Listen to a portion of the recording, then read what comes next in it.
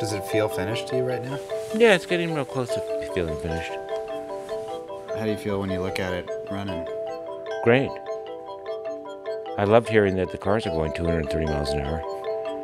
That makes me very hopeful for the future. That's about the speed they should be running, not 23.4 miles an hour, which is what my BMW says I average driving around LA.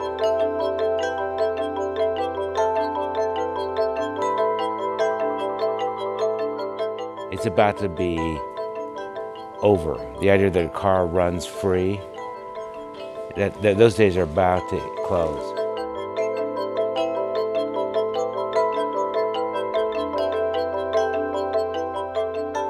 So it's a little bit like making a model of New York City at the turn of the last century, and you're modeling horse buggies everywhere, and then the automobile's about to arrive, you know. So something else is about to arrive.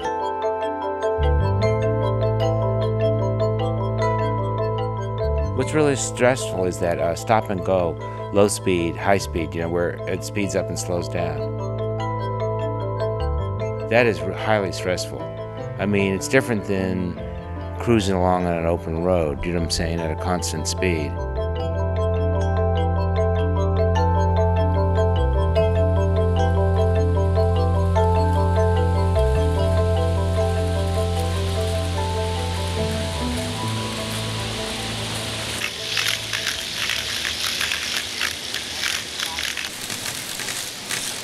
The noise is real amazing, I think, in terms of how it produces a level of tension too.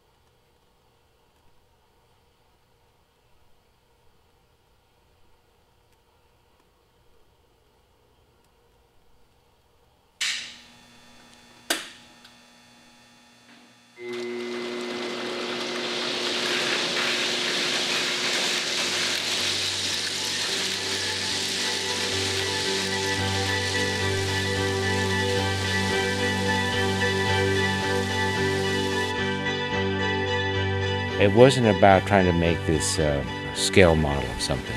It was more to evoke the energy of a city.